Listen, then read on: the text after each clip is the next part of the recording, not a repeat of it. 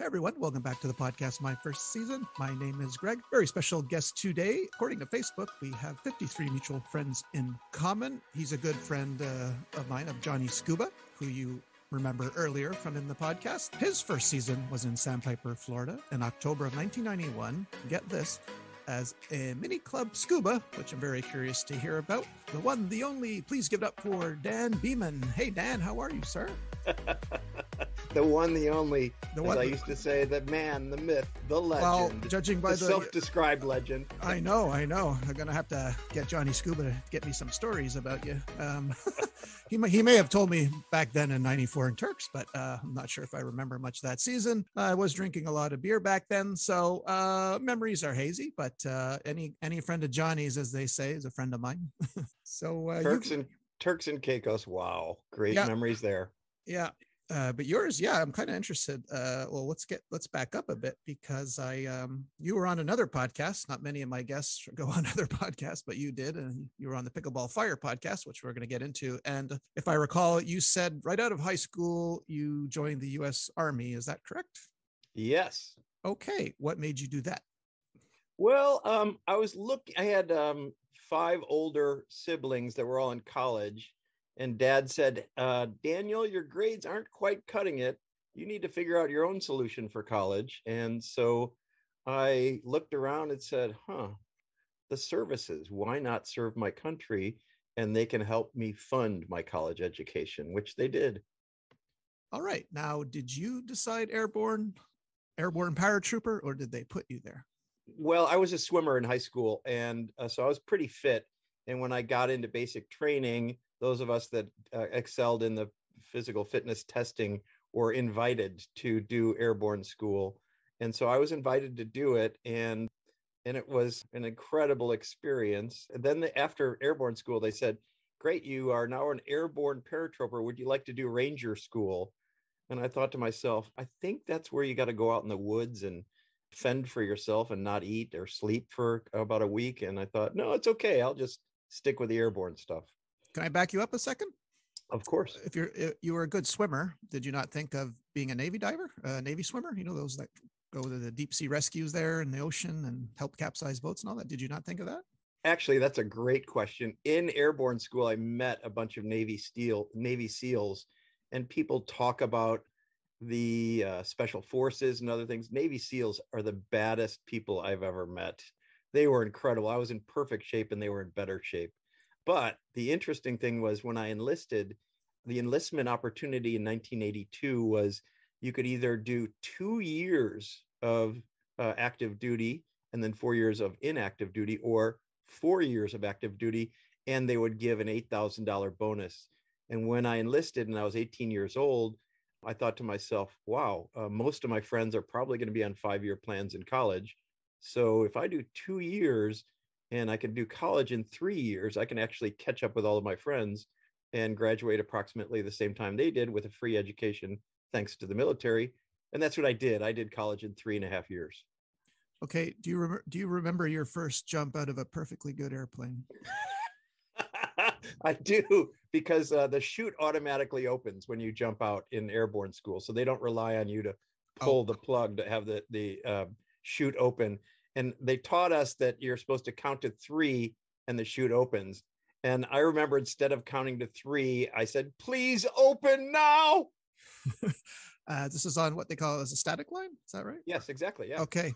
Now, just to fast forward just a little bit, how many do you call approximately how many jumps you did with your years in the airborne? So I did basic training in Fort Benning, Georgia.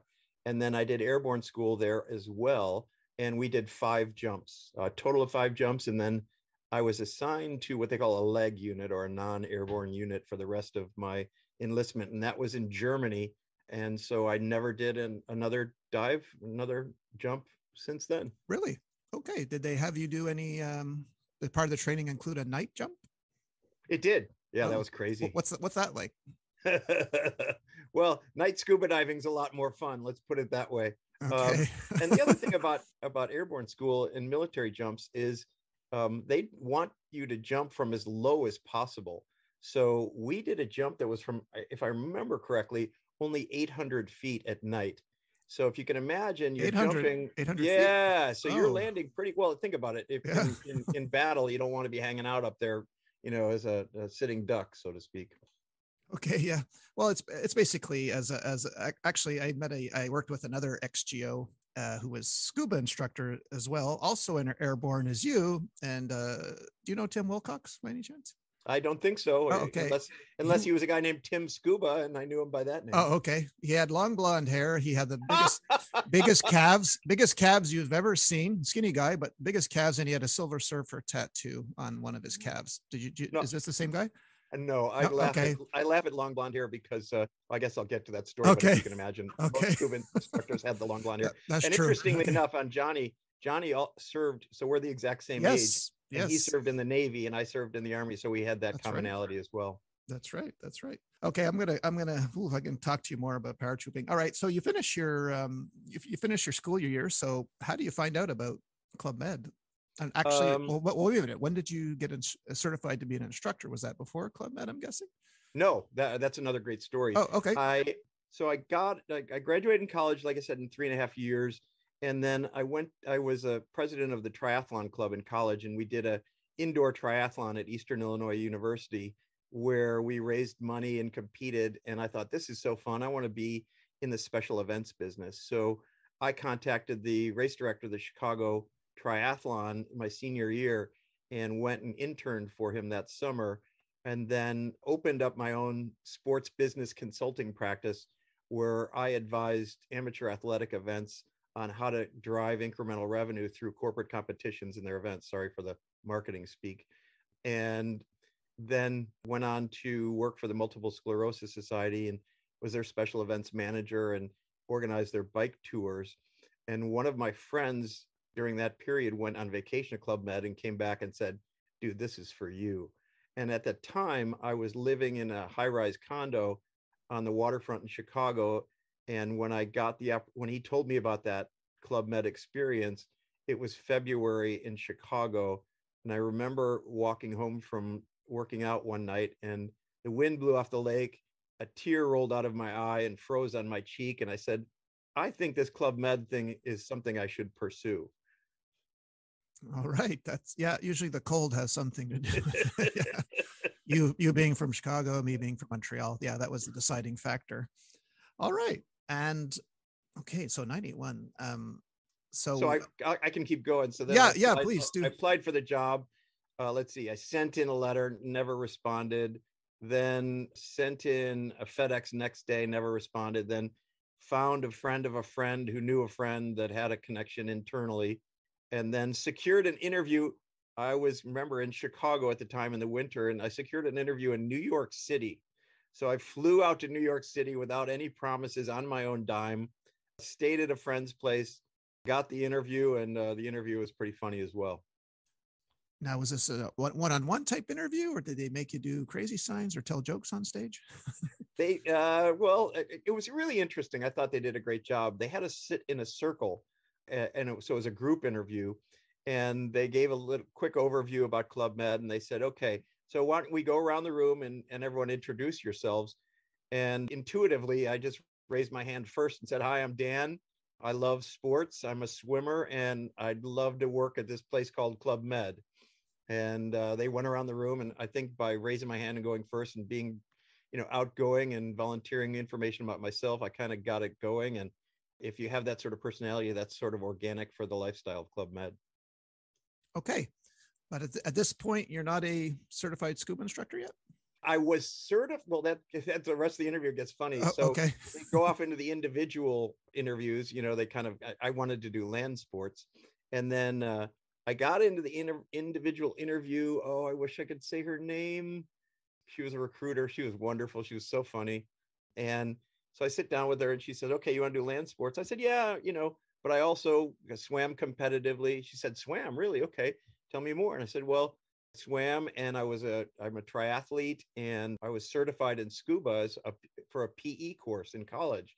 She said, certified in scuba, really? Tell me more about that. I said, well, I'm really a natural in the water. I love the water, and I love being in the water, and anything water related is fun for me. And she said, okay, and how's your French? And I said, well, I took a year of it in high school. She said, all right, well, let's talk in French then. I said, no, that's not happening. And she said, okay, well, say something in French. And I said, voulez-vous coucher avec moi? Oh boy. And from the old song. Yes, from the song, Yeah. yes. And so she said, all right, well, that's a start. She said, here's what we got. We have a scuba position for little kids in a pool in Sandpiper, Florida. And we need someone immediately. Can you be there next, I don't know what, in another week? And I said, well, I'm fully employed right now at the Multiple Sclerosis Society. So I can't be there in a week, but I could go back and give my notice and be there maybe in 2. She said, okay, we'll send you the information, you're in. So that was my interview. And I began to do mini club scuba, which was one of the coolest jobs ever in Club Med. I had such a blast with it, and I'd love to tell you more about it. So do you recall arriving that first week at all, your first season in Sandpiper? I do. I remember that I think they were just building the GO building. And so I stayed in a GM room with a couple of other people. And I remember, it was kind of foreign to me in that the social dynamic was so fast and there was so much going on that it took a bit to get adapted to so many people that were so outgoing and such a fast-paced lifestyle. But I adapted pretty quickly. Did the recruiter tell you about like the 7 days a week and the hours and no days off? Did they mention that at all to you in that interview? It's, this is going back, 30 years. Oh, by the way, I remember her name was MJ Foreman, and I think she's kind of a legend, the interviewer in Club Med.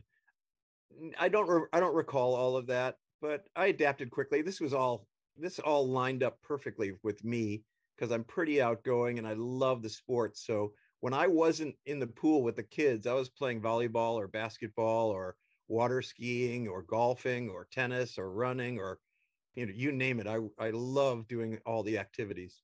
You recall who your chief of village was that year? Bernard Vigier.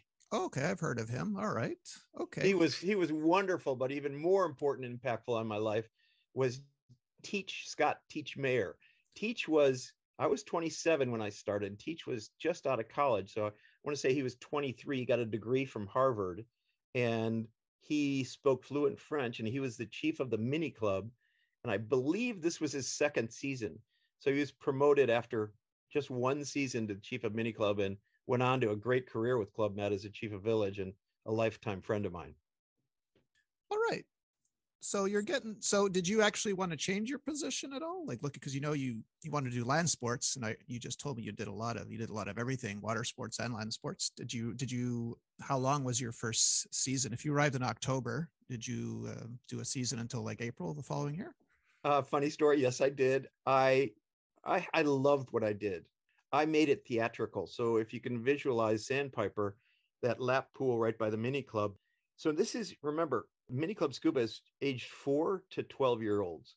So if you can imagine a 4-year-old with a miniature tank, mask, fins, doing scuba in a pool and their parents standing around watching, at first it was fraught with challenges and, teaching kids to breathe out of this weird apparatus, and half of them couldn't even really swim.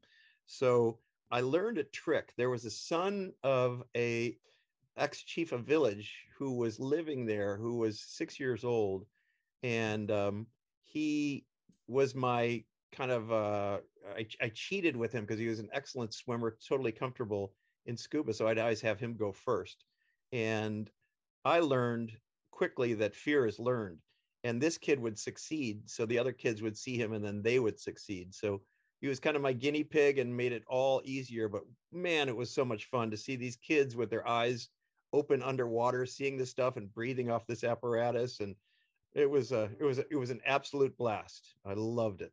So were you there a full 6 months? I was there 6 months. And then after the 6 months, I rotated off for my 2 weeks vacation. I went back to Chicago and the 2 weeks became 3 weeks.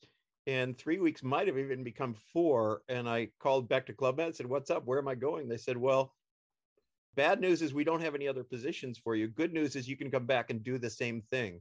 So it may be fairly unique that someone that worked at Sandpiper voluntarily went back to Sandpiper to do the exact same job for another 6 months. And I even had more fun in the summer because I got to meet the Trigono family and teach a lot of their extended family this little mini club scuba experience. And needless to say, befriending them was important and impactful on the rest of my career with Club Med. Okay, let me just jump a bit ahead. I'm going to get back to your first season. At what point then did you decide to become a scuba instructor? So that's one of the stories, as I laughed when you talked about the blonde hair. Okay. So I remember I'm the scuba instructor in the mini club at Sandpiper, and geos rotate and go on vacation at other villages. And some scuba instructors came to Sandpiper as their vacation. And let's see if I can remember. One of them was Dano, another one was Hollywood. And these guys were like these buffed out, bleached blonde hair with the tattoos and the earrings. And I thought they were the coolest guys ever. And I'm like, wow, you guys are scuba instructors. I want to do that. And they kind of gave me the path one night over dinner.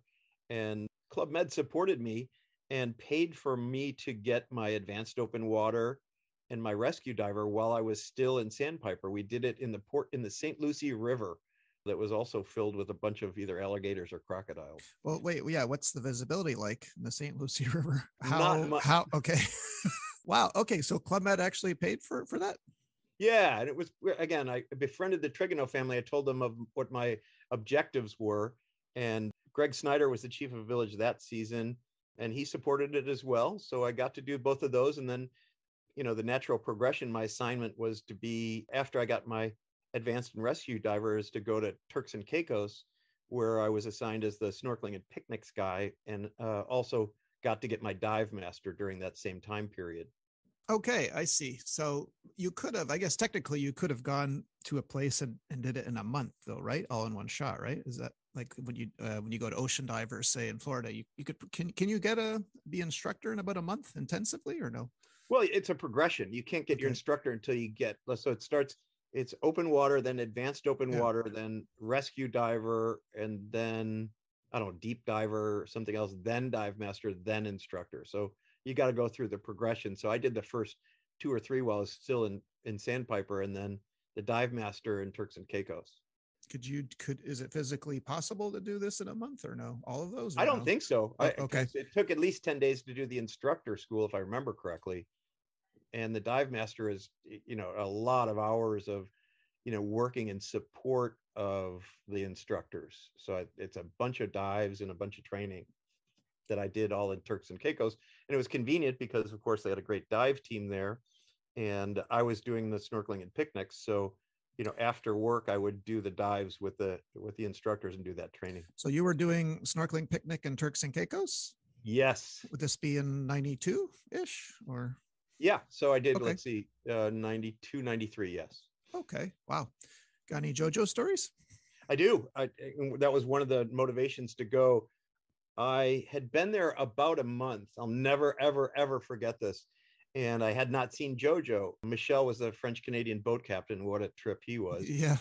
And we came back from a snorkel one day, and people were all on the pier pointing and saying, "There's JoJo." And I'm like, oh my God. So I grab my fins and mask and dive in. And at that point, I had crazy, crazy lung capacity because I was free diving down during snorkeling sessions and pointing out fish and showing people and coming up. And so I got in and swam with JoJo, and I was trying to find him. And every time I would come up for air, the people on the pier were like, "He's right behind you." And after 4 or 5 times this, I'm like, oh, he's messing with me. So then I went down, and then we proceeded for the next 45 minutes to play a game of chase where I swam, then I would turn around and he'd swim and he'd turn around. And it was one of the most powerful experiences of my life. I got to do that with him another 20 to 25 times in the next 6 months. And we became friends because I never, ever tried to touch JoJo. So there was almost a certain respect because I'd heard of people that reached out, and Michel, the boat captain, said, "Don't try to touch him."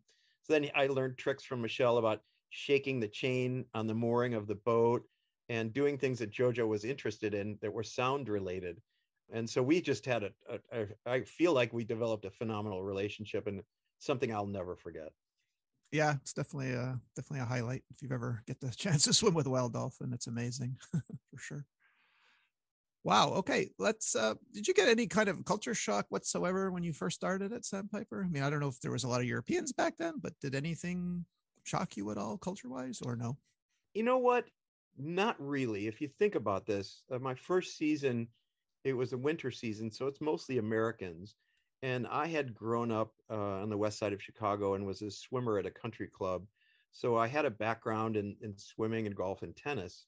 And so if you think about it, it's almost like a country club environment at Sandpiper with those same sports and all English speaking people. The second season, was more challenging because I had to speak more French.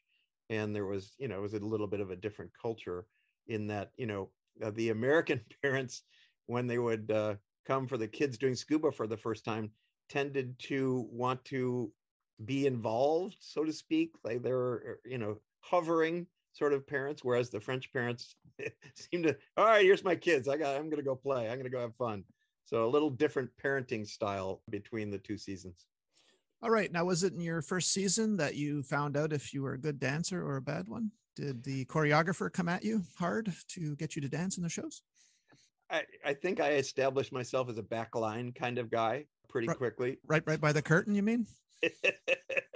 Yeah, as far back as possible. Okay, got it. But the beauty of Club Med and the shows is that, the guests get to know the workers and you become friends over the course of a day or two or three or the week. And so it's more entertaining and laughing and seeing your friend up there embarrassing himself trying to keep pace with the other dancers on stage. So we had a lot of fun with it. We didn't take ourselves too seriously. And I think that was more entertaining for the guests than anything. All right. At what point did you meet Johnny Scuba for the first time? Before I get to that, I wanted to sure. One quick, I wanted to tell a story about, I'm just trying to remember it. Oh, yes. So after I got my dive master in Turks and Caicos, I went back to Chicago and did my instructor training. And I had never done a dive in cold water. So I'd never really even worn a wetsuit or was familiar with that. Now I'm in Chicago in 40-degree temperature water taking my instructor class. Sorry, Dad, which month is this that you're in Chicago? It was early May. Oh God. Okay. Yeah. Full of thermoclines there. Yeah. Okay. And it was in a rock quarry with horrible visibility. So it was really funny because, here I am so spoiled doing all my dives in Turks and Caicos. That's right. That's right. Chicago. So my next assignment then is in Martinique. And I'll never forget my first class. I arrive at noon and they're like, okay, you've got a 2:00 class teaching scuba. And I'm like, okay, I guess.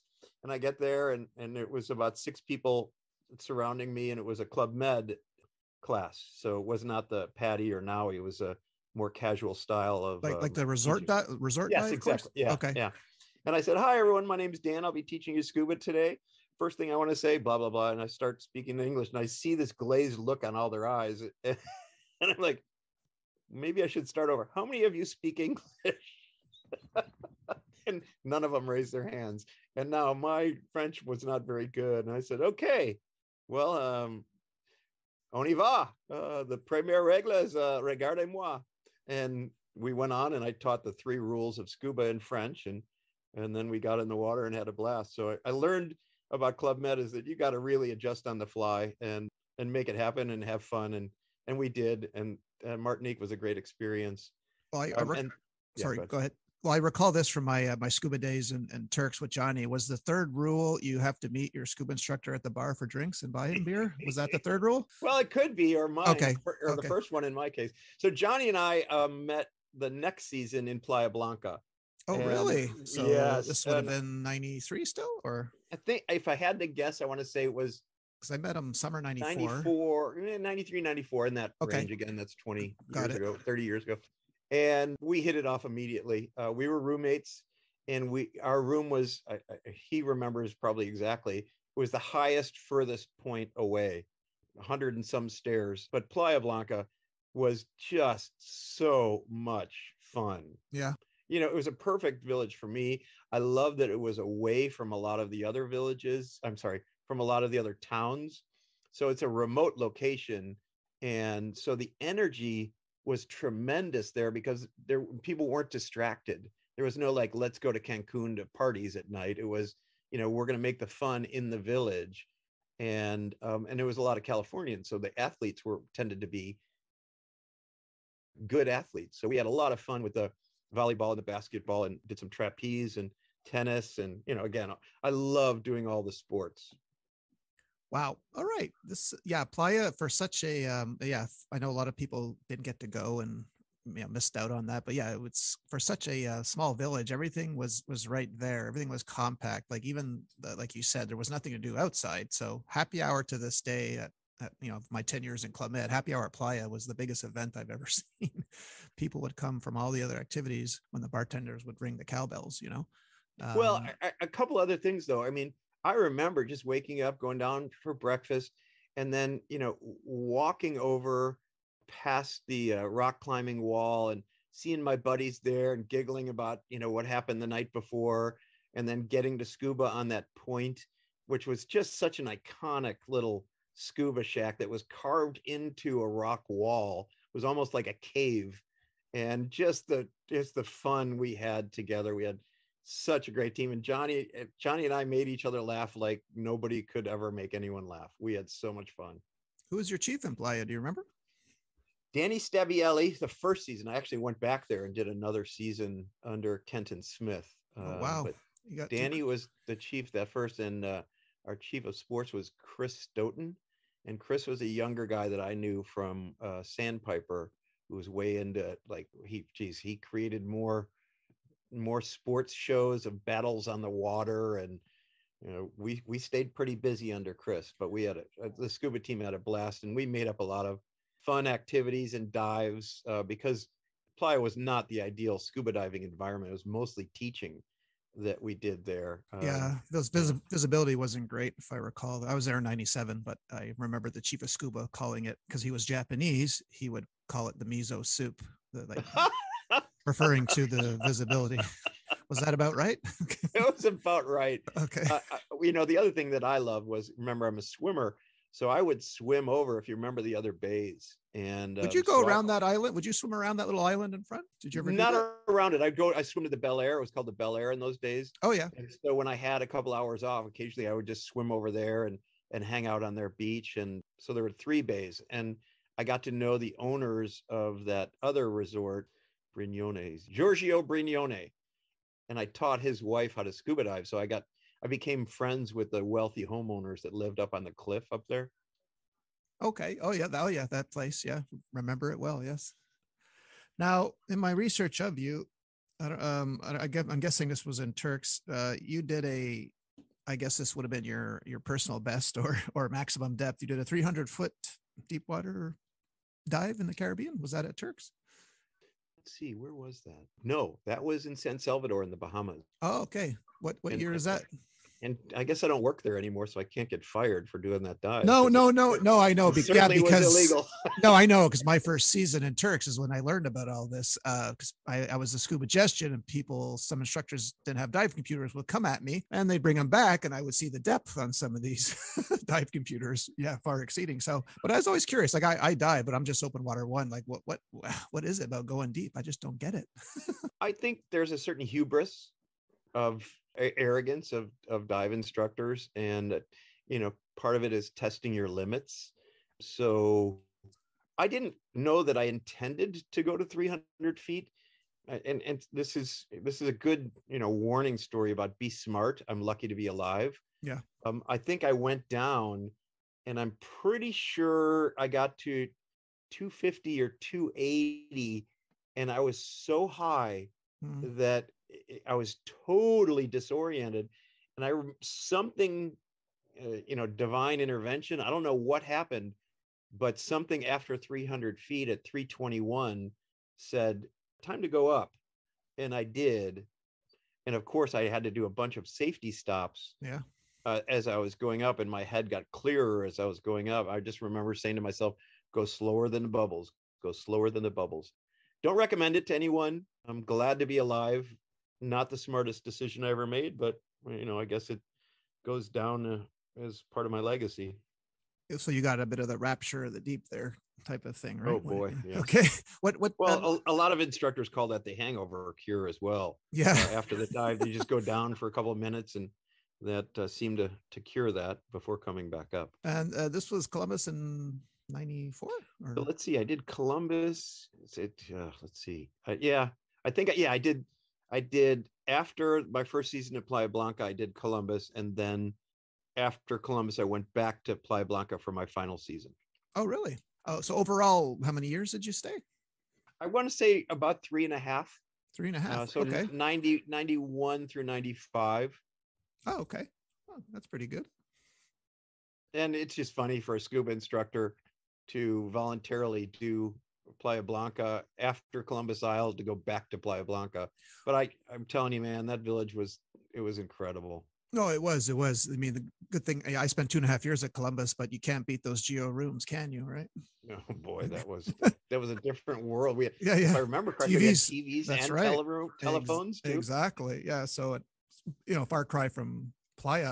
I had a massive bullfrog and living in my shower in Playa, and I don't know. I kept putting him outside. I don't know how he got in there. Like, I'd go in, I'd look down, it's the same bullfrog in the corner. Like, how does he get in the door? And then go back a second to that. I mean, that's yeah. the beauty of Club Med in Yeah. in those days was you were not distracted. Like the fun you had was how you created a conversation at your dinner table.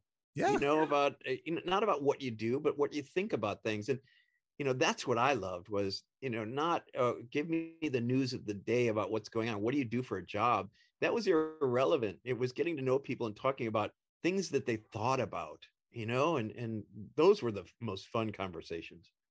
And all these times at the table with guests, did you ever come across any celebrities? Celebrity run-ins? Anyone? Athletes, singers? I remember we played basketball at Turks and Caicos with a bunch of the New York Giants. I think. Oh, wow. Okay. I remember, was it Jerry Rice's wife at Sandpiper? Maybe.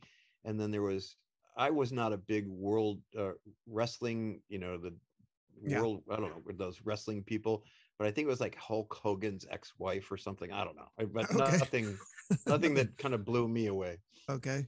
Now, did you guys, now I know, like I said, my first job was with the scuba team, and I know how much practical jokers they are. So did you guys play jokes on each other, like in the water or whatnot? I mean, anything that, Well, the anything, traditional stuff of turning off each other's valves, we thought that was funny. At 100 feet underwater, let's turn your air off. Okay, that's smart, but those were the jokes. But what I did just to kind of make it more fun on my snorkeling boat, I remember every day as we came in, we were approaching what they call the scuba pier. If you remember in Turks and Caicos, we shared that. So I'd have 30 or 40 or 50 people on my boat, and we did the cheer, snorkel every day, scuba. Hell no way! And that was just a little joke that we had with them. Do you have any? Did you click with some like certain chiefs of villages over others? Like, is there any that you really like love working for, would work for again? Another great story in Turks and Caicos. Can't say the name of the chief of the village, but my chief of sports was Rico Poletti. Rico is an Italian guy who was such a great dude. He got injured. I think he broke a rib. He became a chief, correct? Yes. Yeah. Yes. Great chief. And in fact, he allowed me to come stay in Cancun after I left Club Med for a week or so on a side trip I actually did with Johnny. We went to Cuba together. Really? Johnny, myself, and Barry the Legend Greenberg all went to Cuba, and that's back in '95. So that was way ahead of the curve. And wow, that's another great story. Well, yeah, I thought Americans couldn't go to Cuba back then. We couldn't. So you have to ask them when you get in not to stamp your passport. Oh, I see. But that was an incredible trip that I'm so glad we did. But I was talking about Rico. So I'm in Turks and Caicos, and I met this girl, and I wanted to impress her one day during lunch. So I asked the water ski guys if I could take their boat and go look for this, what I heard was a great reef. So I took her out, and we drove way, way far away. And I don't know anything about boats at that time. And I didn't know about the 2 key scenario where you have one key that goes in one socket, another one goes in another as a safety key. So we hit a wave, and one of the keys came out, and the engine died.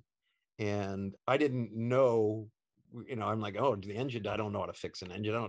Here we are like 2 miles offshore. So I'm like, oh boy. So we try to figure it out. We can't. Me and this girl, this GM, and I'm like, all right, you stay on the boat. I'm going to swim ashore and and try to get help.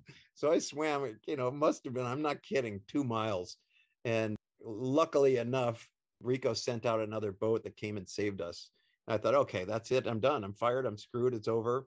And Rico said, Dan, I know you feel bad, and I know you'll never make this mistake again. So I want you to know that I'm not going to fire you, but I know you're going to go above and beyond and do whatever I ask and be the best GO the rest of the season.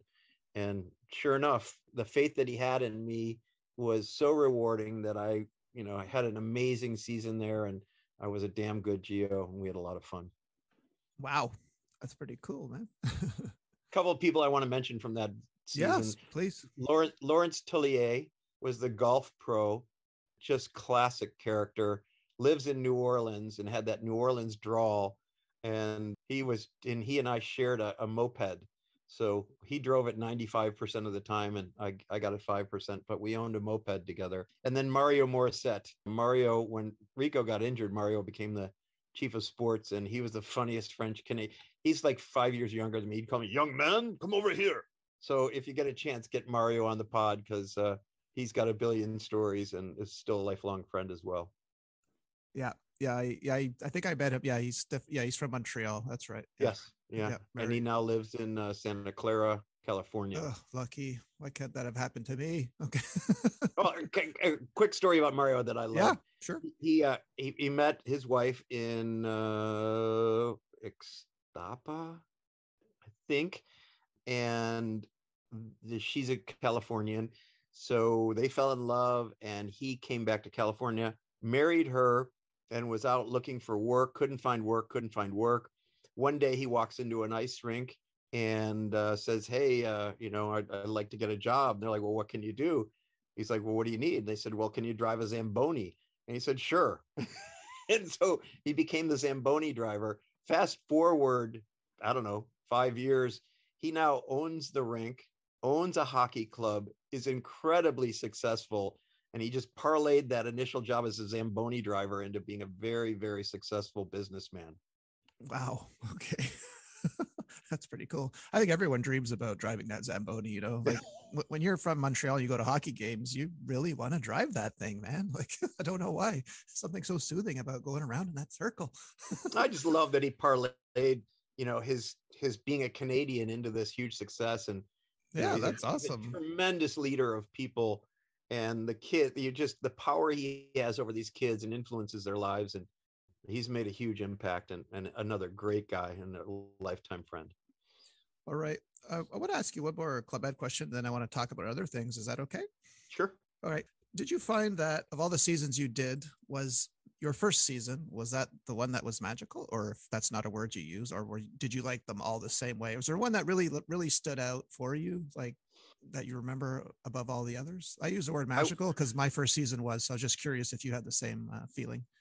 Well, I would say this about the first season, that it got me hooked into the lifestyle.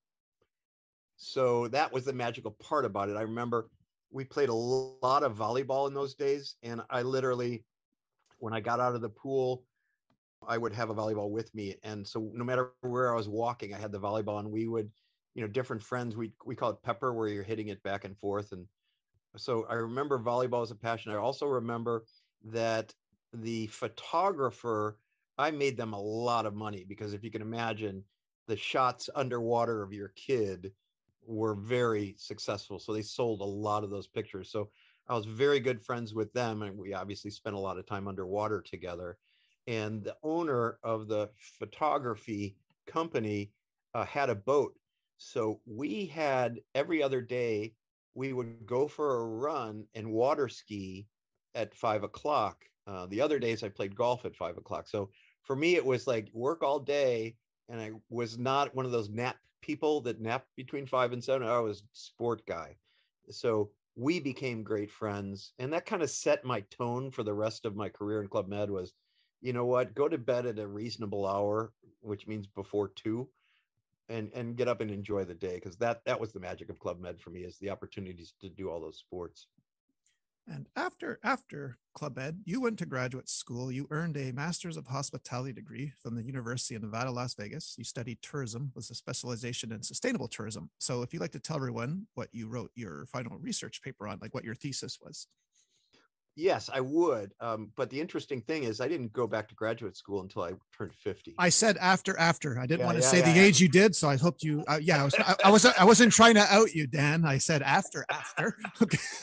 I had a career in sports marketing, and then went to graduate school because prior to going to graduate school, I got a gig as a general manager of a boutique luxury resort in Belize. Wow. Called the Belize Ocean Club. It was a 3-month contract to run their property that had just reopened after being closed for a few years. So it was an incredibly difficult 3 months, but also glorious. And I could not renew the contract because in a lot of Caribbean countries, you have to prove that you have a different skill set or experience or education in order to justify them for hiring a non-resident citizen of that country. So I was not able to stay in Belize and continue because I would have been in violation of their regulations regarding non-citizen management. So I thought, okay, well, I want to do this for the rest of my life. So I went back to graduate school, and I did it all online through UNLV. Oh, you did? It was a great experience. I learned so much. And in my final semester, my guidance counselor, that the professor of my final semester class, asked me, he said, you've written a lot about sustainable tourism. What else are you passionate about? Is there anything else you want to write about? I said, have you heard of pickleball? And he said, yeah, actually I have. And he said, well, why don't you do something on pickleball and tourism? So I wrote my professional paper on the implications of pickleball for the hospitality industry, as it was a new passion for me. And I had a great time writing the paper. Okay. Can you explain to our listeners what pickleball is? Pickleball is the fastest growing sport in America with a year-over-year growth rate of over 20%. It's a combination of ping pong and tennis played on a court the size of a badminton court, utilizing a perforated plastic ball that looks like a wiffle ball and a paddle that looks like an elongated or larger ping pong paddle. And it is so fun and so addictive. And I had a blast writing the paper. The results of the paper were that any property or club or resort that has either basketball or tennis courts and doesn't at least temporarily convert them for the purpose of pickleball, they are leaving money on the table. They're not engaging their consumers to the degree that they can, and they're not having as much fun as the guests could possibly have. And so that they should at least try it. That was the conclusion.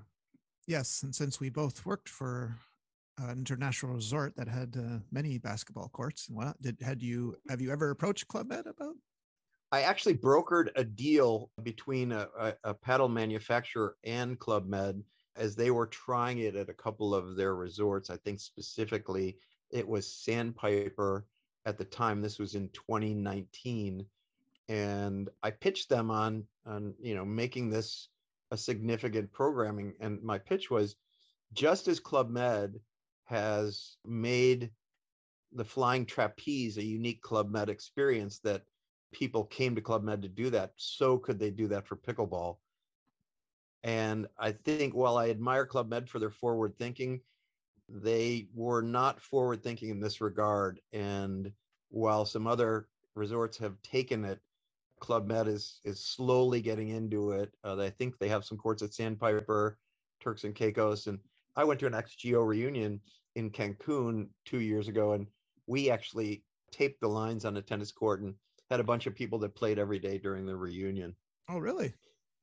Yeah, it was a blast. Okay. Why is it called pickleball? It was invented in Bainbridge, Bainbridge Island, Washington, in 1965. And it was an ex-senator named Barry McCallum who had a dog named Pickles. And the kids came in one day and said that they're bored. So he invented the sport by using the existing badminton court that they had and made some wooden paddles and and used a plastic ball and taught them the game and created the rules over time with three of his friends that were also living in Bainbridge Island at the time.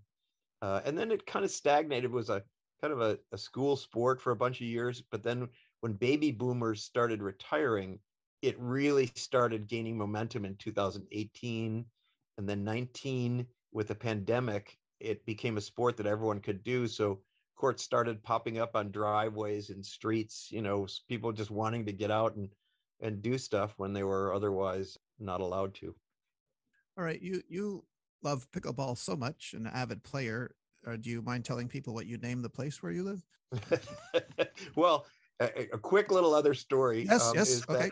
that there's no research that you can do on pickleball 2019 when I was finishing graduate school.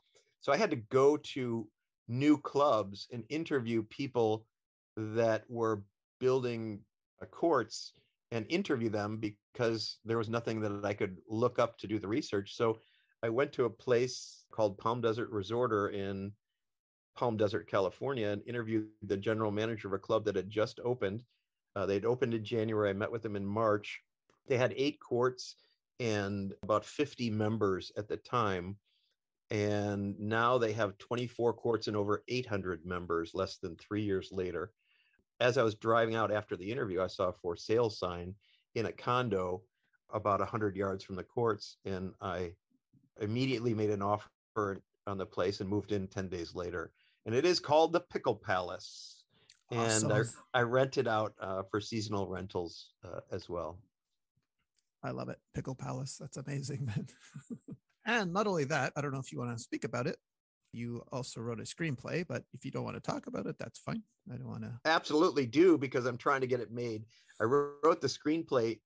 It's called Pickleballs, and it's about a couple of ex-tennis professionals that met in the 1979 French Open, and it ended in a bad way, and neither of them ever played professional tennis again. Flash forward 40 years later, they're both broken out of luck, and they decide to pair up together again, travel together in an RV across country, and compete in pickleball tournaments in order to reclaim their glory and pay off their debts. It's so funny. It's a ripoff of Talladega Nights. If you could think of, a mashup of Talladega Nights, Wedding Crashers, Fletch, and a couple, and Step Brothers. I wrote it for Will Ferrell and Sacha Baron Cohen. One is an American capitalist ex-tennis pro, and the other is a Russian communist ex-tennis pro. And together they drive the country in an RV and learn from each other about what the true meaning of happiness is. It was a blast to write. Well, I must say you're definitely a fan of Will Ferrell, because you said the name of the character on the other podcast and you perfectly captured Will Ferrell. His name is Chip Cox. Is that right? That is perfectly a Will Ferrell movie. Okay. I can definitely. So, all right. So yeah. And his dad's name is Woody and his mother's name is Lovey. Okay. Lovey. Okay. You mentioned also on the Pickleball Fire podcast that, and one thing I've experienced, because I too at one point dabbled in screenwriting, the most annoying thing about Hollywood is, and this is true, you can't get an agent unless you sell something. You can't sell something unless you get an agent. Correct? In a nutshell. You can not only not get an agent, you can't speak to an agent unless you're introduced by another agent. Yes. Talk about a catch-22. I know. Is this crazy? This is insane, right? I mean, so if there's anyone listening, okay, who has connections, please contact Dan. He has a website. Do you want to talk about your website? Because I will put the link in your podcast episode description, but if you want to mention your website now. I've also written and published 2 books and just submitted my 3rd book to my editor, and information about the books that I've written. One is called Deep Dive, using a metaphor for scuba diving to do personal development, introspection. It involves a bunch of existential issues. So there is a serious side to Dan Beeman. I loved writing it. I wrote that book after I wrote the buddy comedy. And my website is www. Do I need to even say that? No. Dan, my first name, the letter B, and then MAN, danbman.com. And information about the Pickle Palace, my buddy comedy script that won some awards, my 2 books, and other stuff about me. It's all on my website. Yeah, yeah. And like I said, we'll be putting a link in there. Are you on Instagram, Dan? I heard you say on the other podcasts it wasn't your forte. Do you have an Instagram? Because I'll put that there I'm too if you want. I'm 57 years old, so I'm more of a Facebook guy. Got it. Unfortunately, No I do problem. have a presence on IG, but I'm not very active Okay. with it. But Facebook is and LinkedIn, of course, as well, from a business perspective. All right. Before I let you go, am I forgetting to ask you anything? Was there something else you want to say? Because you've been so kind with your time. I don't want to let you go unless did I forget to ask you something? Or Well, I hope I dropped in some nuggets. One of my favorite podcasts at the end, he always says, "Do you have a recommendation about a book?" Another one called No Smoke Podcast. It's an NBA podcast. They say, "Okay, thank you for being with us. Who do you recommend that we should invite for a guest on our next podcast? And can you help facilitate that?" And ah, I thought, since you are doing so many with XGOs, you should always ask that question: is what XGO would you recommend that would come on my podcast for the next one? And so I'm going to suggest that to you, is that would, I've only listened to a few of your podcasts, but that may be a good way for you to have some continuity in the flow. Is like in our last podcast, Dan Beeman recommended that we speak with Mario Morissette or Rico Paletti or blah, blah, blah. And I think that could, really have a nice thread to the narrative that you're telling in the story. sure. Is Mario the one you'd like to recommend? I'd recommend Mario or Rico. There's Lawrence Tellier would be fantastic. Okay. I will definitely reach out to them. And Teach. Sorry, forgot about Teach, yes. Teach. Yes, I work with Teach in St. Lucia. He's After currently Terps. the general manager of a resort in upstate New York, I believe. Oh, really? Oh, Yeah. okay, cool. All And right. I spent some time with him in Tahiti after I left Club Med, and he was the GM there. And how lucky was I to do that? Yeah. Yeah, no, you sound like you had a great time in Club Med, and heck, even as a paratrooper stationed in Germany sounds like fun to me. I mean, I heard you played a lot of ping pong there, but that's probably where you got so good at pickleball, right? I'm guessing. Well, life is all about the exploration and doing things and living it to the fullest. And, that's why I loved Club Med so much, is that it opened so many doors for me and enabled me to do things that I never thought I could or would do. And that's kind of my mantra to my kids, is like, never stop exploring, never limit yourself, do whatever you think you want to do. And that's how you really find out who you are. Well, we're going to end on that note, Dan, because I could not have said that better myself. That was a perfect sentiment. Thank you for that. And thanks for taking the time and sharing your story with us today. Hey, Greg, it was a great trip down memory lane. Thanks for having me on. Thank you all. That was Dan Beeman, and we'll see you all next week. Bye.